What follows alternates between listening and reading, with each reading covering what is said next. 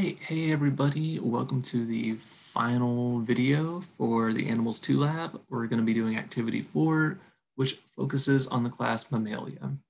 So hopefully you guys are a little bit familiar with mammals because we are mammals. So just be sure that as we're going through the material, that you are taking notes, you're looking at the provided lectures and supplementary material so you can really hone in on your knowledge of mammals. And then pause the video as you see fit to take notes if you need to.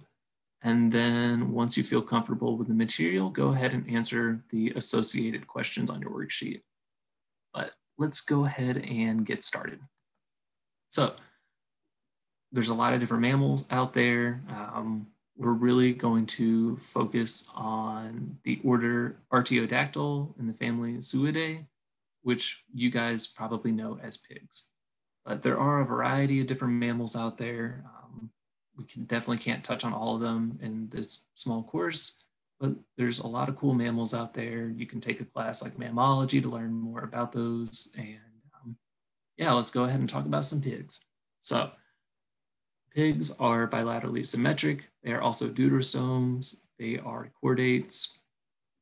But comparing them to the frogs that we previously talked about, pigs are endotherms. And so remember that ectotherms were organisms that relied on the external environment to regulate their body temperatures, but endotherms are the opposite of that, in that they can maintain their own body temperature.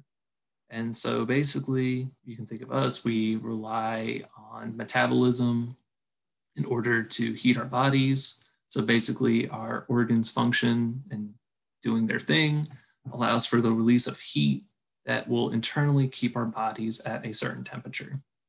And so endotherms are often referred to as warm-blooded animals, but in order to regulate your own temperature, you need a lot of energy. So we really have to be efficient in how we obtain nutrients and how we're moving blood through our system in order to keep that level of metabolism so that we can stay warm enough to function. So besides being warm-blooded and needing a lot of energy, mammals, as well as specifically pigs, respiration occurs through our lungs, which is no surprise because we breathe all the time.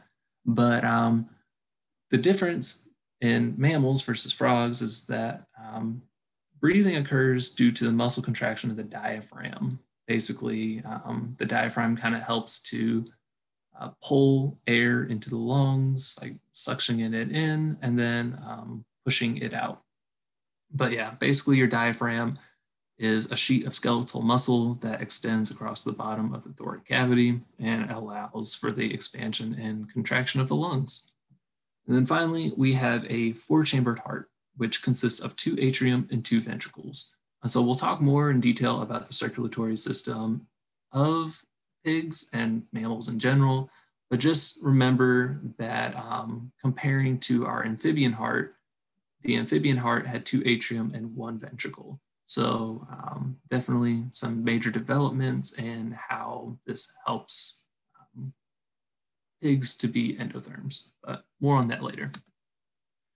So we'll briefly look at the anatomy of a pig. Most of you have probably seen a pig in your lifetime, but I just want to kind of point out some of these different parts of the body. So again, we have our heart, kind of central in the body cavity here. And then we have our 2 lungs, and directly below the lungs, we have the diaphragm, which remember allows for the expansion and contraction of the lungs. So I would take a minute, you can pause the video to get a better look at this diagram of a pig, but we will also provide you guys with a video of a pig dissection as well. But all right, let's go ahead and talk about the circulatory system in a pig/mammal. So as I mentioned before, their heart is different from amphibians in that it has a right and left ventricle instead of one large ventricle. So we're starting with, I guess it's important to mention that arteries are shown in red. The red lines are arteries, whereas the blue lines are veins. But other than that, let's go ahead and talk about how blood moves through the circulatory system. So if we're starting with blood that are leaving the various body systems, basically this blood is coming through veins towards the heart, and it's low in pressure and it's low in oxygen content. So at that point, this low pressure, low oxygenated blood is entering the right atrium and passing through to the right ventricle. So this is allowing the blood to be basically pressurized and then sent to the lungs. So it's traveling through blood vessels, or in this case, arteries, and it is now pressurized but still low in oxygen content. And this blood will use an artery and enter into the lungs, where the blood is now able to become oxygenated and increase that oxygen content. So as the blood is leaving the lungs now through a vein and returning back towards the heart, it is low in pressure, but it's high in oxygen content. So we've gone through this pulmonary loop, we've oxygenated our blood, but now we need to repressurize it so it can travel to the rest of the body. So through this vein, we're now entering the left atrium and then in turn passing through the left ventricle. And this is what's allowing the blood to become pressurized. It's not using up any oxygen content. So then as blood is leaving the left ventricle through our systemic loop, or entering the systemic loop through an artery, it is now pressurized and has a high oxygen content.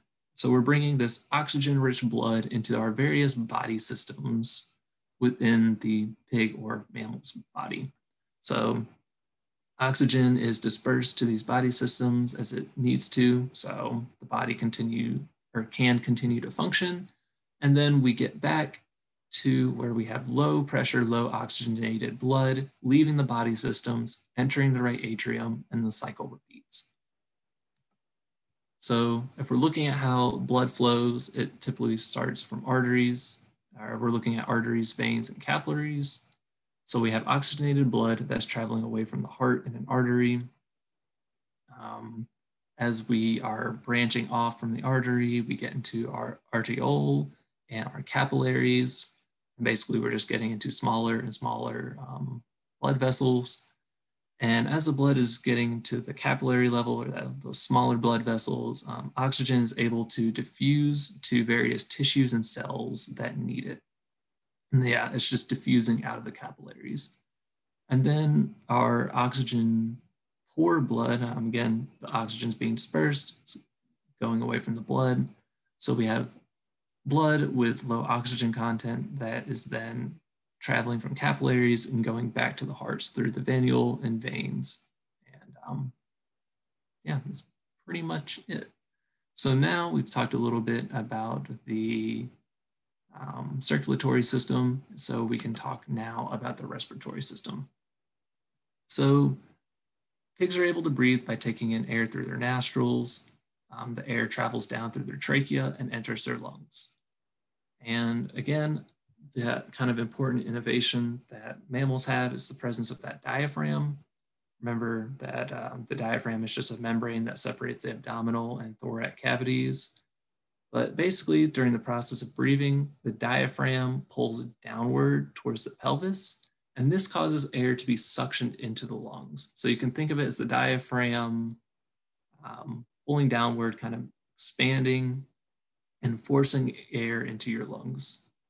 And then when the diaphragm releases or starts to contract, air is then pushed out of the lungs. And so this is the general breathing process that occurs that allows oxygen or air to go in and out of the lungs. And so once the air has filled the lungs, blood with the pulmonary artery becomes oxygenated and travels through the body. All right. And then we can finally talk briefly about the pig digestive system. And so digestion occurs the same way as it does through the frog.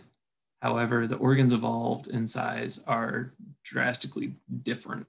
So we still follow that same pathway. Food is coming from the mouth, going down the esophagus, entering the stomach. From the stomach, it starts the process of digestion, and then will travel into the large intestine, followed by the small intestine, where eventually your food waste product will pass out through the rectum and then anus. But one important thing to note is you can even see it in the cross section where this pig has been dissected, is that rather than having very thin skin that allows for cutaneous respiration like the frog has, you can see that the outer layer of skin of the frog, or that's the frog, the pig is fattier and thicker, which is really important for maintaining heat because remember, these are endotherms, they're generating their own heat. And if you have thin skin, then you're going to lose a lot of that heat to the environment.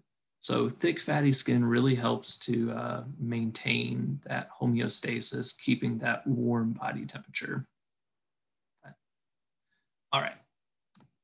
So kind of our take-home message for this lab, kind of comparing between our frog and our pig systems.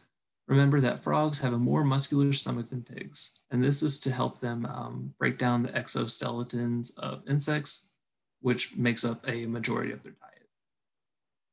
Um, Also, the skin of frogs is much thinner than that of a pig. As I was just talking about, that thin skin allows them to perform cutaneous respiration as a means to obtain oxygen, an alternate breathing pattern, so to speak.